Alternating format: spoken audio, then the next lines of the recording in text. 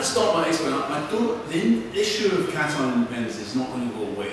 And it's not going to go away for the same reason as Scottish independence is not going to go away.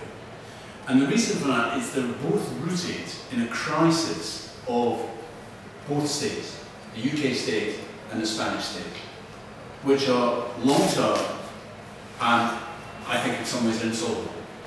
Now, I'm not going to spend a lot of time on the UK, which is simply to say that it's obviously about imperial decline, economic decline, which, despite the hype of Margaret Thatcher, has never been arrested and has got major implications for society. I'll use the word British society just for a moment, which are fairly obvious if you take a walk at the moment around London, with a growing gap, once again, between rich and poor, demonstrated by Grenfell.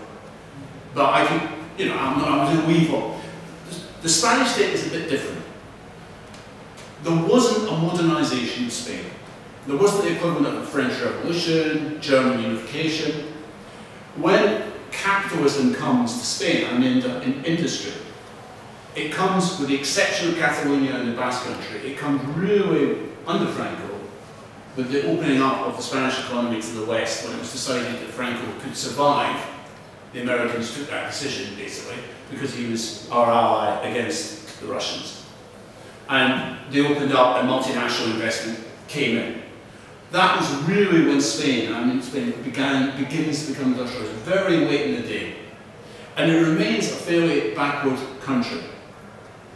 A country in which the power is in the centre of the country, literally Madrid, in Castile.